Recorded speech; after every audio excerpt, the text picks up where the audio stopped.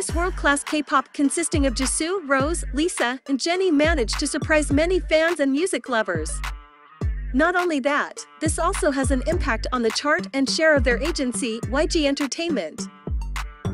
On Wednesday, July 6, 2022, YG Entertainment announced the news of Blackpink's comeback through South Korean media. It is known that this girl group is in the final stages of album preparation and will be followed up by filming the MV at the end of July 2022.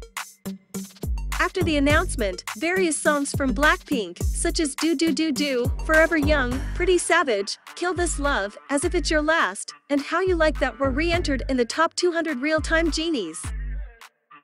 As for the real-time top 100 bugs, As If It's Your Last re-entered and rose to 76th, and Forever Young to 40th.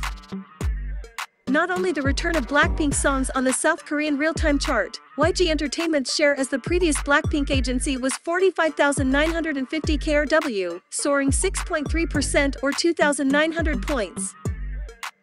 Blinks, are you ready to welcome Blackpink's comeback with their newest album in August 2022?